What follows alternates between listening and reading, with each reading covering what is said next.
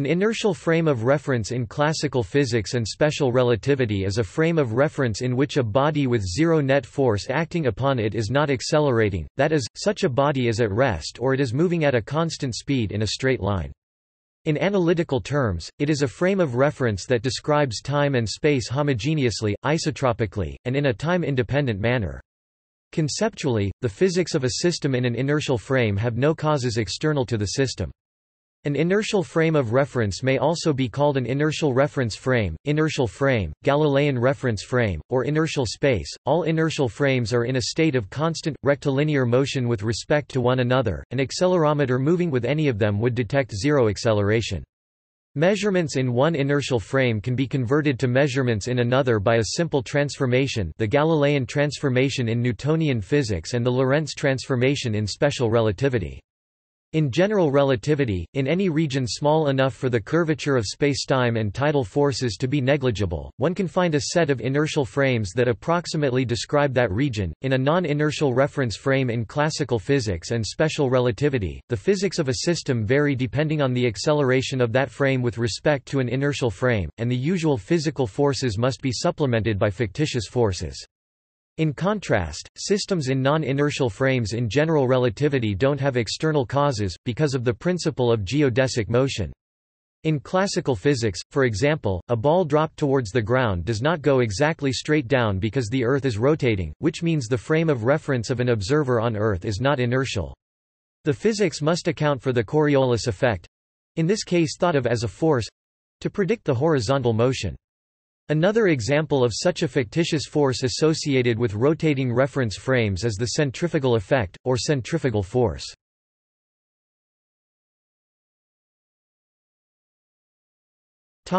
Introduction. The motion of a body can only be described relative to something else—other bodies, observers, or a set of spacetime coordinates. These are called frames of reference. If the coordinates are chosen badly, the laws of motion may be more complex than necessary. For example, suppose a free body that has no external forces acting on it is at rest at some instant. In many coordinate systems, it would begin to move at the next instant, even though there are no forces on it. However, a frame of reference can always be chosen in which it remains stationary. Similarly, if space is not described uniformly or time independently, a coordinate system could describe the simple flight of a free body in space as a complicated zigzag in its coordinate system. Indeed, an intuitive summary of inertial frames can be given. In an inertial reference frame, the laws of mechanics take their simplest form. In an inertial frame, Newton's first law, the law of inertia, is satisfied. Any free motion has a constant magnitude and direction. Newton's second law for a particle takes the form F equals m a.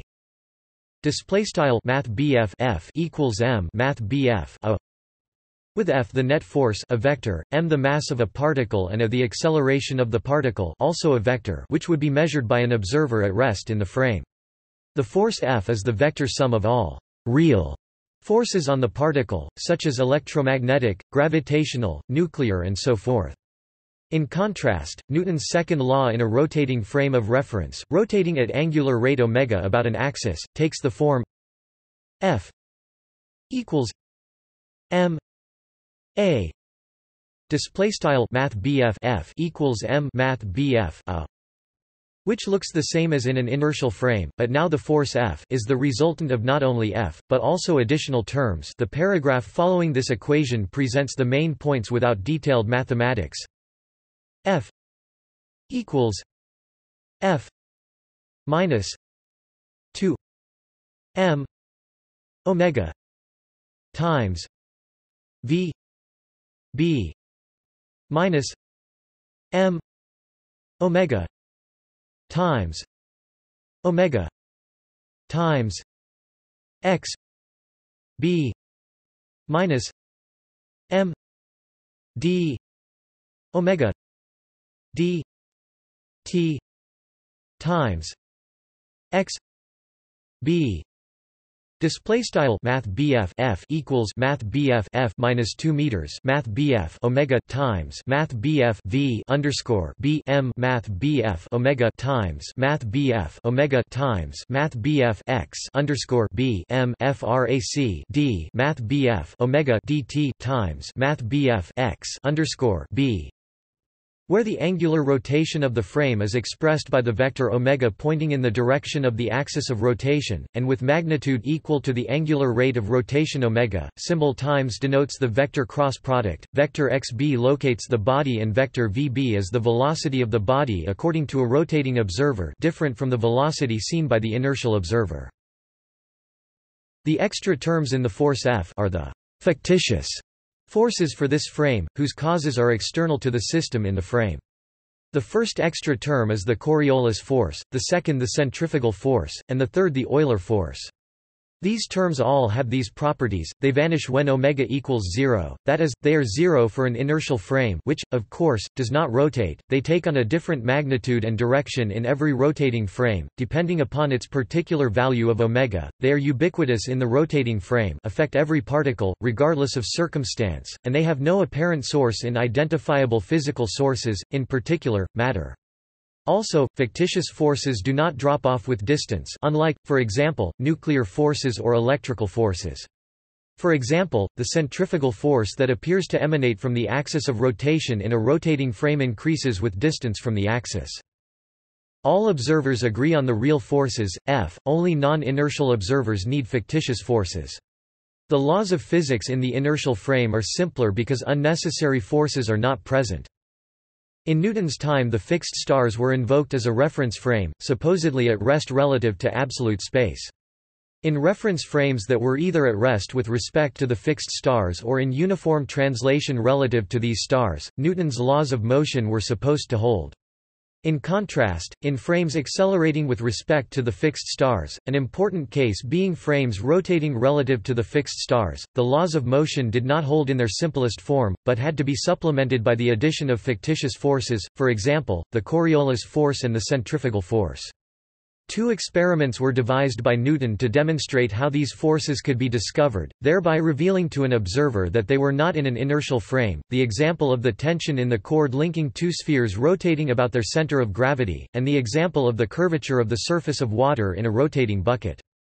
In both cases, application of Newton's second law would not work for the rotating observer without invoking centrifugal and Coriolis forces to account for their observations: tension in the case of the spheres, parabolic water surface in the case of the rotating bucket.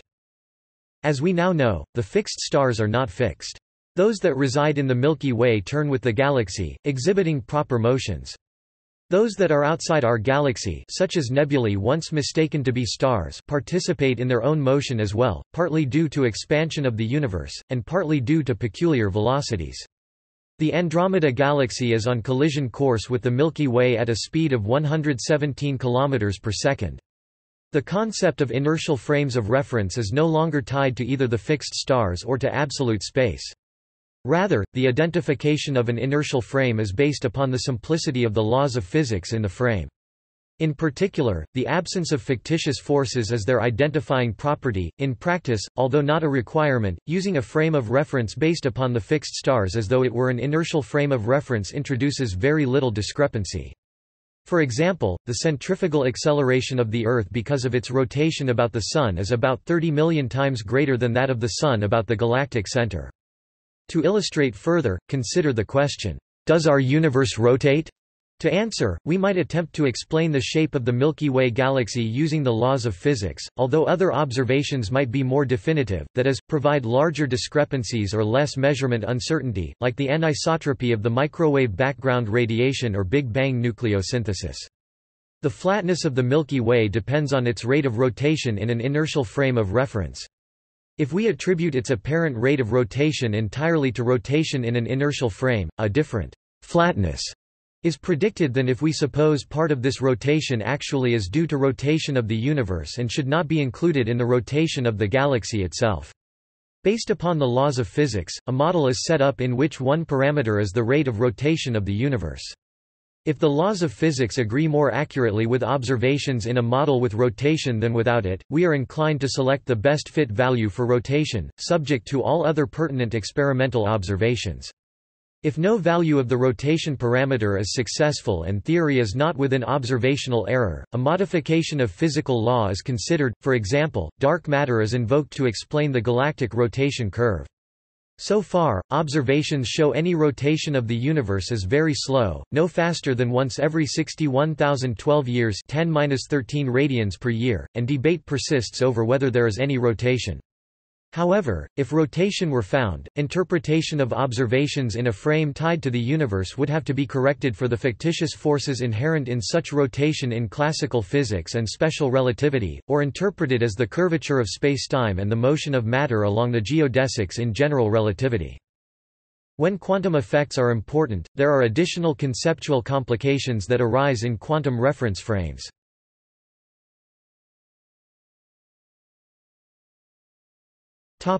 Background.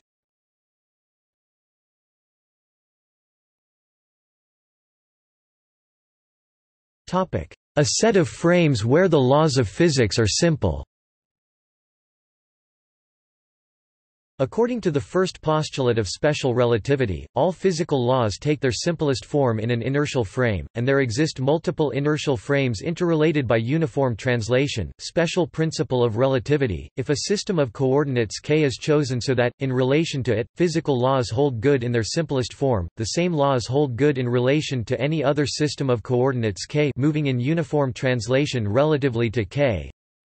This simplicity manifests in that inertial frames have self-contained physics without the need for external causes, while physics in non-inertial frames have external causes. The principle of simplicity can be used within Newtonian physics as well as in special relativity, see Nagel and also Blagojevic. The laws of Newtonian mechanics do not always hold in their simplest form. If, for instance, an observer is placed on a disk rotating relative to the Earth, she will sense a force pushing him/her toward the periphery of the disk, which is not caused by any interaction with other bodies. Here, the acceleration is not the consequence of the usual force, but of the so-called inertial force. Newton's laws hold in their simplest form only in a family of reference frames, called inertial frames. This fact represents the essence of the Galilean principle of relativity. The laws of mechanics have the same form in all inertial frames. In practical terms, the equivalence of inertial reference frames means that scientists within a box moving uniformly cannot determine their absolute velocity by any experiment. Otherwise, the differences would set up an absolute standard reference frame.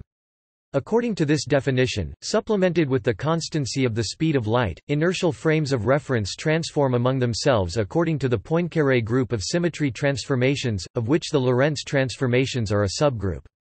In Newtonian mechanics, which can be viewed as a limiting case of special relativity in which the speed of light is infinite, inertial frames of reference are related by the Galilean group of symmetries.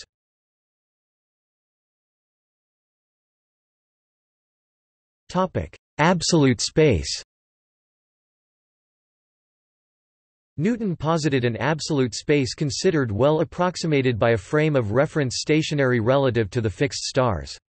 An inertial frame was then one in uniform translation relative to absolute space. However, some scientists called relativists by Mach, even at the time of Newton, felt that absolute space was a defect of the formulation, and should be replaced. Indeed, the expression inertial frame of reference German, inertial system was coined by Ludwig Lang in 1885, to replace Newton's definitions of absolute space and time by a more operational definition. As translated by IRO, Lang proposed the following definition: a reference frame in which a mass point thrown from the same point in three different non-coplanar directions follows rectilinear paths each time it is thrown, is called an inertial frame. A discussion of Lang's proposal can be found in Mach.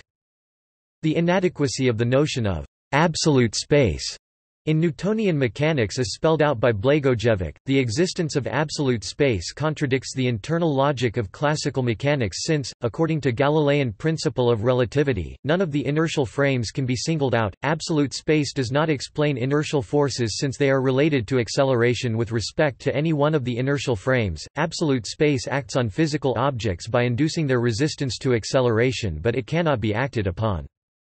The utility of operational definitions was carried much further in the special theory of relativity. Some historical background including Lang's definition is provided by de Salle, who says in summary, the original question, "Relative to what frame of reference do the laws of motion hold?" is revealed to be wrongly posed. For the laws of motion essentially determine a class of reference frames, and in principle, a procedure for constructing them.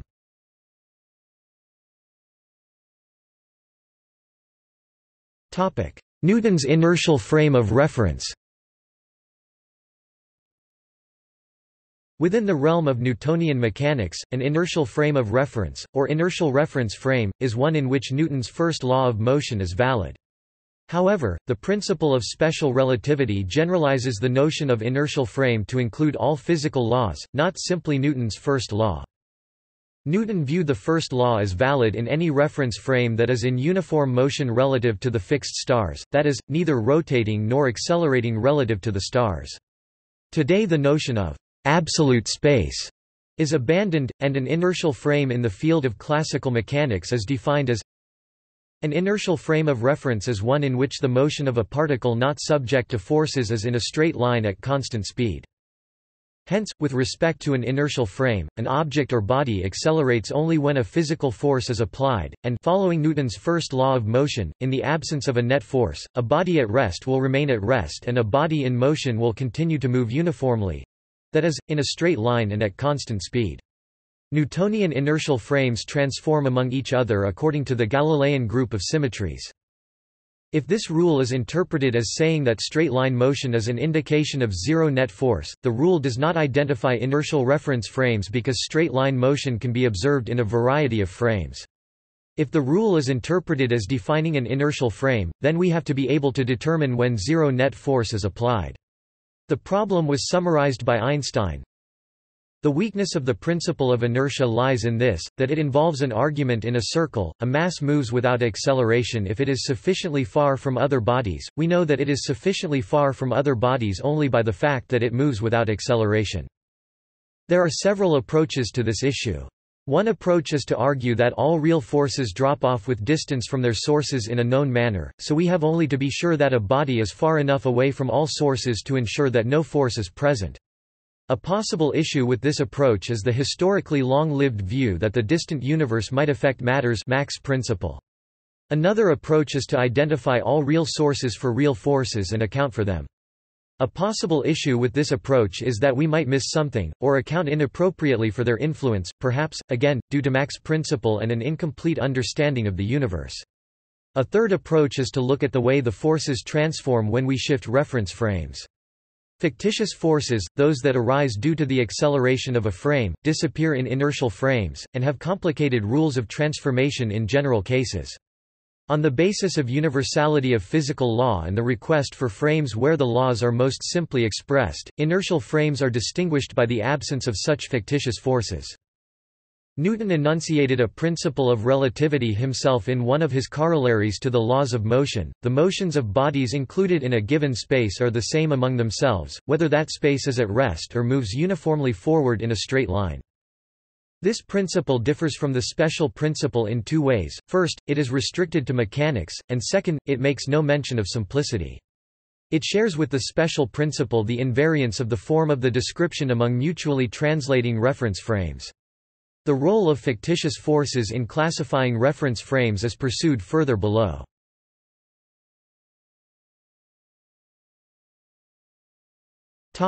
Separating non-inertial from inertial reference frames.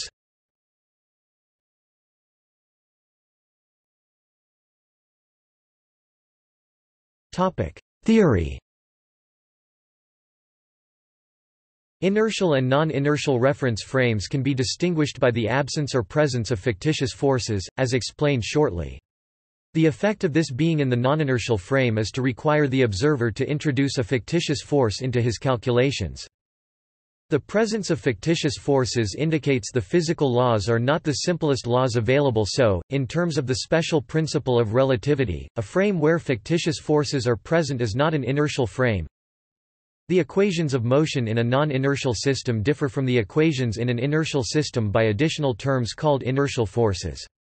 This allows us to detect experimentally the non-inertial nature of a system.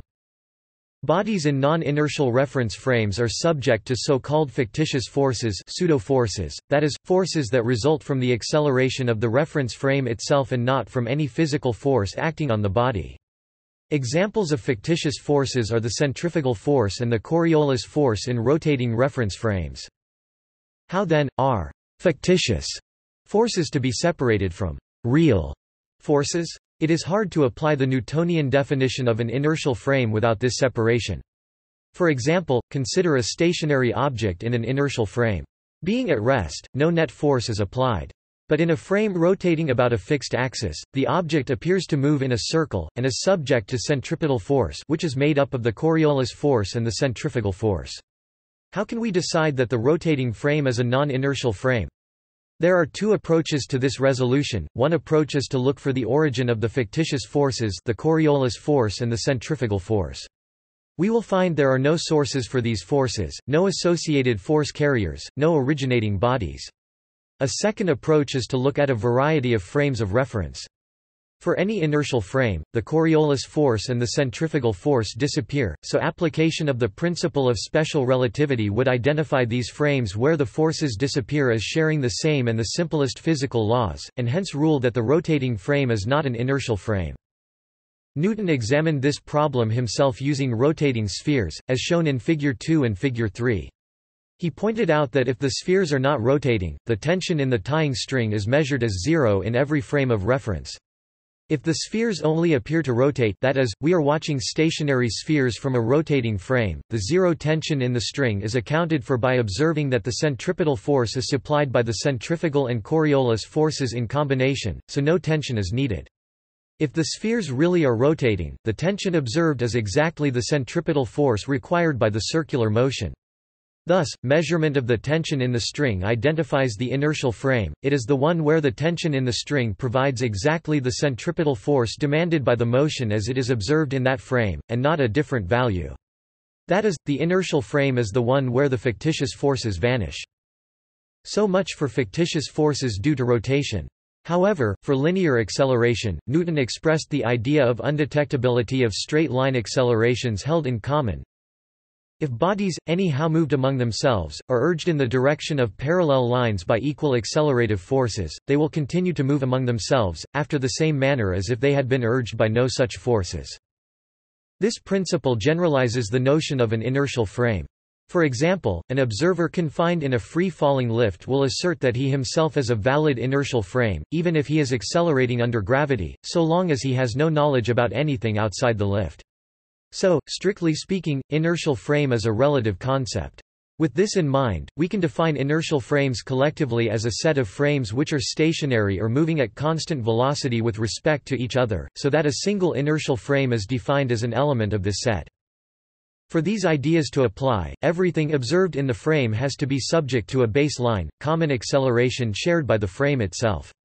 That situation would apply, for example, to the elevator example, where all objects are subject to the same gravitational acceleration, and the elevator itself accelerates at the same rate.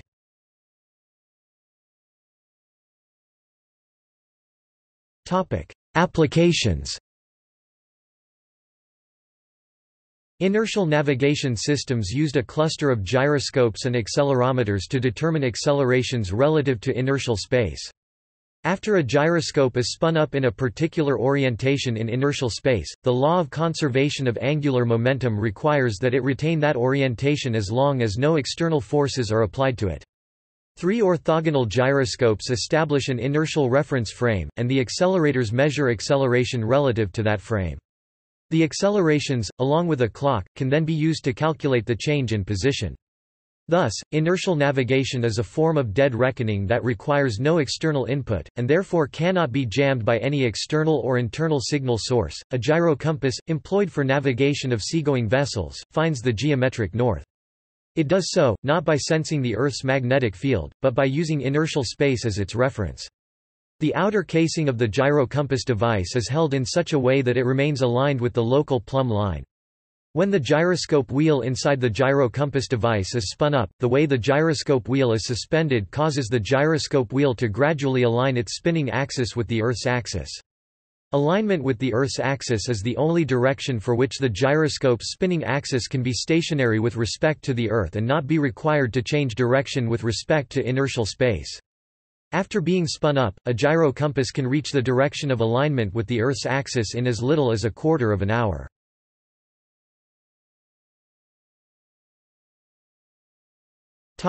Newtonian mechanics.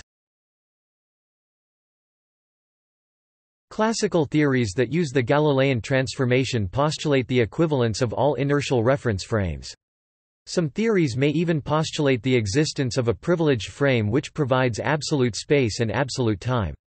The Galilean transformation transforms coordinates from one inertial reference frame S _math_BF S to another S _math_BF S prime by simple addition or subtraction of coordinates r equals r minus r 0 minus v t display style math BF r caret prime equals math BF r underscore 0 math BF v t t equals t minus t 0 display style t caret prime equals t underscore 0, where r0 and t0 represent shifts in the origin of space and time, and v is the relative velocity of the two inertial reference frames. Under Galilean transformations, the time t2 minus t1 between two events is the same for all reference frames, and the distance between two simultaneous events, or, equivalently, the length of any object, r2 minus r1, is also the same.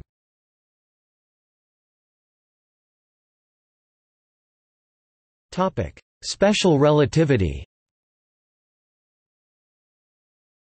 Einstein's theory of special relativity, like Newtonian mechanics, postulates the equivalence of all inertial reference frames. However, because special relativity postulates that the speed of light in free space is invariant, the transformation between inertial frames is the Lorentz transformation, not the Galilean transformation which is used in Newtonian mechanics. The invariance of the speed of light leads to counterintuitive phenomena, such as time dilation and length contraction, and the relativity of simultaneity, which have been extensively verified experimentally. The Lorentz transformation reduces to the Galilean transformation as the speed of light approaches infinity or as the relative velocity between frames approaches zero.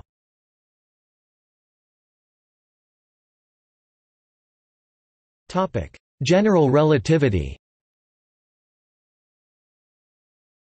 General relativity is based upon the principle of equivalence. There is no experiment observers can perform to distinguish whether an acceleration arises because of a gravitational force or because their reference frame is accelerating. This idea was introduced in Einstein's 1907 article, Principle of Relativity and Gravitation, and later developed in 1911. Support for this principle is found in the Eötvös experiment, which determines whether the ratio of inertial to gravitational mass is the same for all bodies, regardless of size or composition. To date, no difference has been found to a few parts in 1011. For some discussion of the subtleties of the Eötvös experiment, such as the local mass distribution around the experimental site, including a quip about the mass of Eötvös himself, see Franklin. Einstein's general theory modifies the distinction between nominally inertial and non-inertial effects by replacing special relativity's flat Minkowski space with a metric that produces non-zero curvature. In general relativity, the principle of inertia is replaced with the principle of geodesic motion, whereby objects move in a way dictated by the curvature of spacetime. As a consequence of this curvature, it is not a given in general relativity that inertial objects moving at a particular rate with respect to each other will continue to do so. This phenomenon of geodesic deviation means that inertial frames of reference do not exist globally as they do in Newtonian mechanics and special relativity. However, the general theory reduces to the special theory over sufficiently small regions of spacetime, where curvature effects become less important and the earlier inertial frame arguments can come back into play. Consequently, modern special relativity is now sometimes described as only a local theory. Local can encompass, for example, the entire Milky Way galaxy. The astronomer Karl Schwarzschild observed the motion of pairs of stars orbiting each other. He found that the two orbits of the stars of such a system lie in a plane, and the perihelion of the orbits of the two stars remains pointing in the same direction with respect to the Solar System. Schwarzschild pointed out that was invariably seen. The direction of the angular momentum of all observed double star systems remains fixed with respect to the direction of the angular momentum of the Solar System. These observations allowed him to conclude that inertial frames inside the galaxy do not rotate with respect to one another, and that the space of the Milky Way is approximately Galilean or Minkowskian. See also